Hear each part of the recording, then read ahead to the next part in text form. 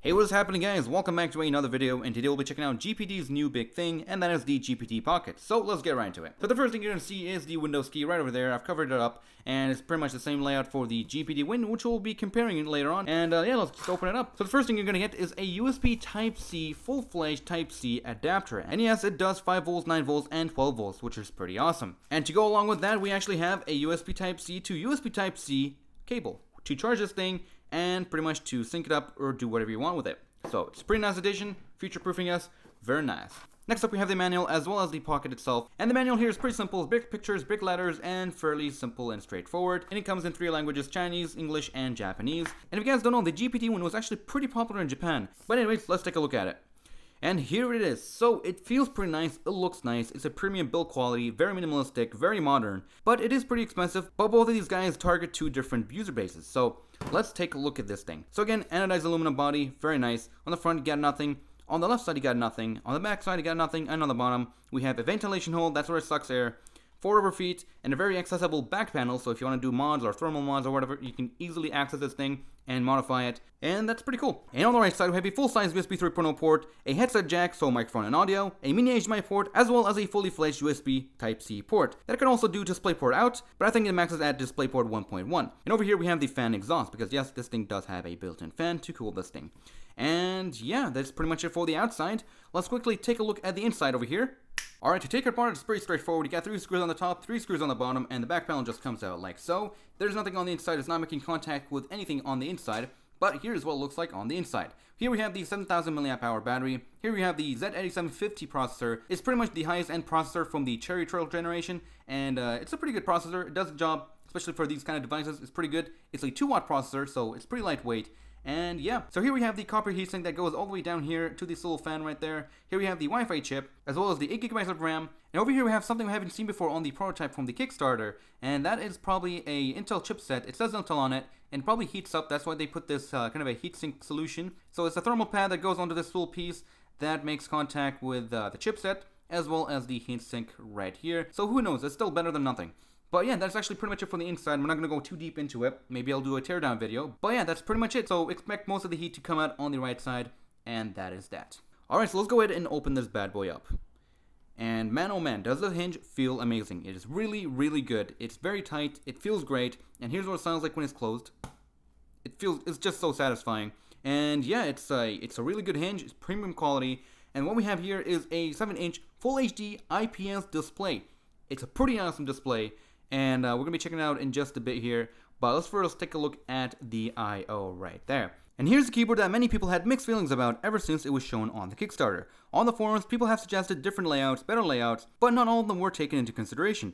And that's probably because they already started the manufacturing process, so it was kind of too late. But with that said, let's take a look and see what's going on here. On the top left corner we have the escape key, and on the top right corner we have the power button as well as 2 LED indicators. One of them is for power and the other one is for charging. On the top here we have some dedicated volume controls as well as the brightness controls that are controlled using the F key down here that also controls the F1 to 12, insert, page up, page down, home, and end. So far so good, right? Except the FN key here is right before the control, and you know how frustrating that would be if you're a ThinkPad user, especially classic ThinkPads. I personally got used to them, but some people still don't like them. But yeah, that is one of the things that is kind of weird. Why would you have an FN key all the way in the corner here? Now, maybe you'll get used to it. Who knows? Which brings us to the caps lock key that pushes this whole row of keys off to the right and off centers the WASD keys. Now, if we're going to be playing games, it's going to be really awkward trying to press these keys, and I really don't think we need a caps lock key, especially on this kind of keyboard form factor. It's kind of pointless, and it's a wasted opportunity to improve the keyboard. And right down here, we have a weird layout of keys, but on the right side, at least the arrow keys are properly positioned. Which finally brings us to the touchpad and spacebar. These 2 keys are actually the spacebar. And yes, you can press either one of them while you're typing. Now you're probably asking, can you type like this?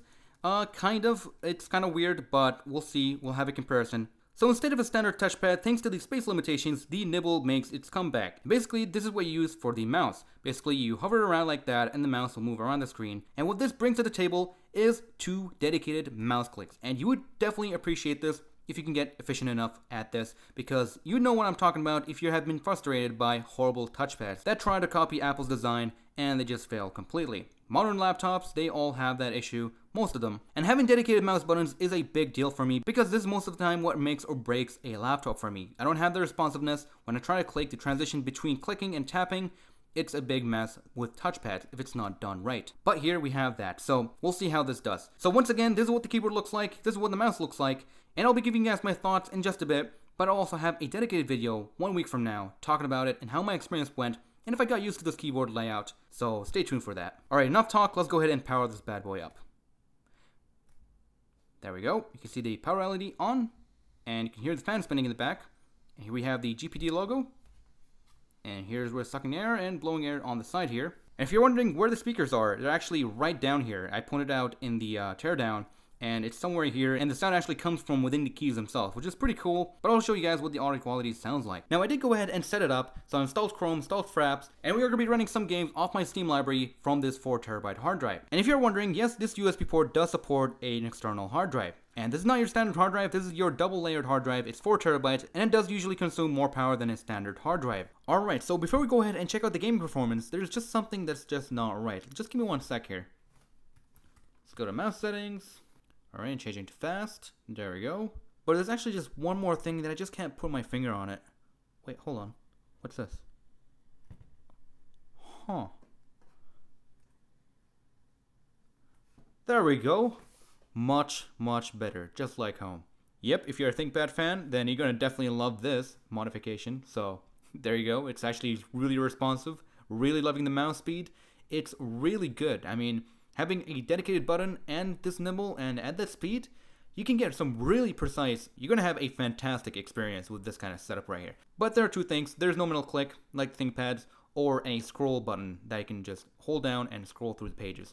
Which is fine, that's okay, we still have the arrow keys right down here. But anyways, let's go ahead and play some games and see what kind of performance we can get out of this guy. Let's go.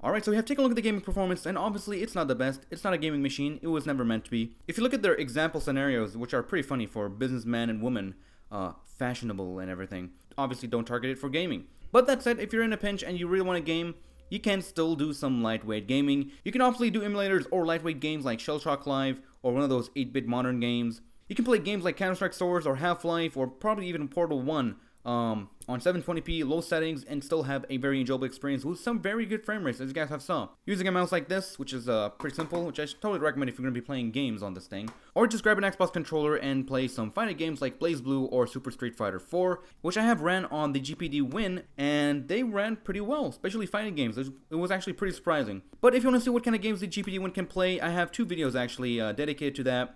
And you can take a look at them. I'll put the links right over here and down in the description, and yeah. And this is what the eMMC storage speeds are. It's pretty good. It's actually not too bad, especially for eMMC. So 87 write and 136 read speed. Not too bad.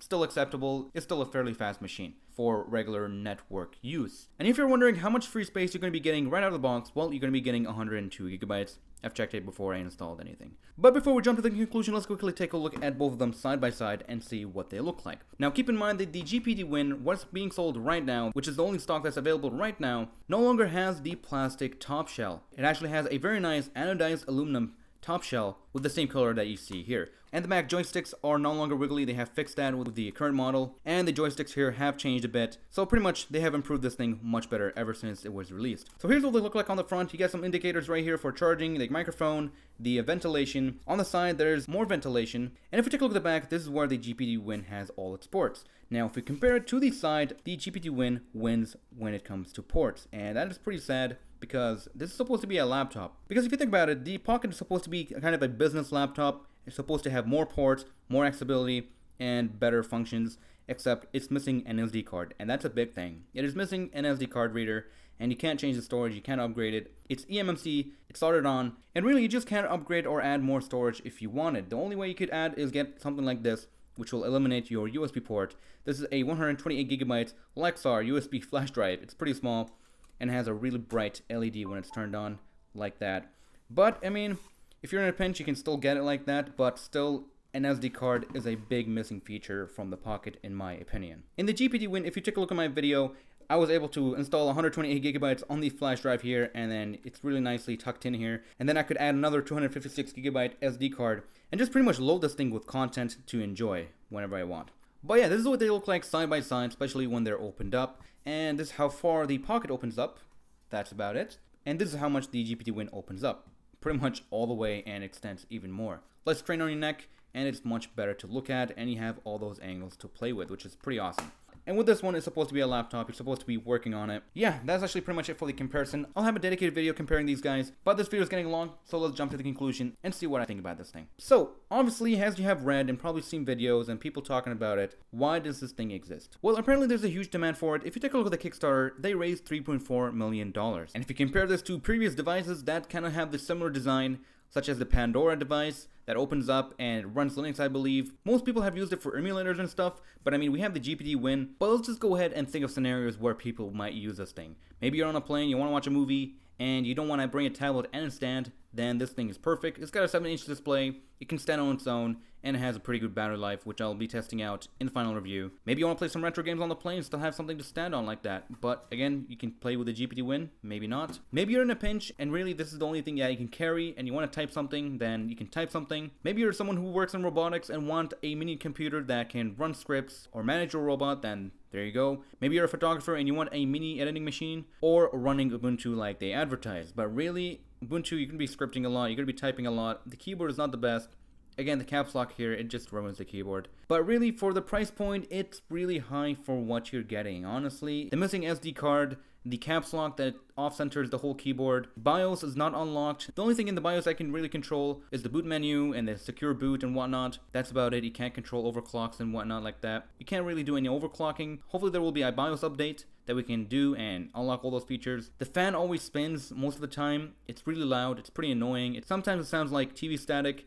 Sometimes it sounds like a vacuum. It's really weird. It's really loud. I don't know why. But the max temperatures that I've got on the outside, or even on the surface here where the CPU is, are 40 degrees Celsius, and that's pretty good. The only Type-C adapter that I have did not work with this thing. It detects, but it doesn't read any of the stuff that's in here, it doesn't even charge it, but this is the only one that I have, and from what I've seen, not all dongles work on all devices, so maybe I should get another one and see if that one works on this thing. If you took a look at the Indiegogo page, the nibble right here was actually red to begin with. In the end, they changed it to blue, maybe to match the color scheme. The buttons right here, you can't just tap them, you actually have to bottom out the key in order to register it. So we'll see how I get used to that, but yeah. So we have kind of compared it to the GPD WIN, just from looks.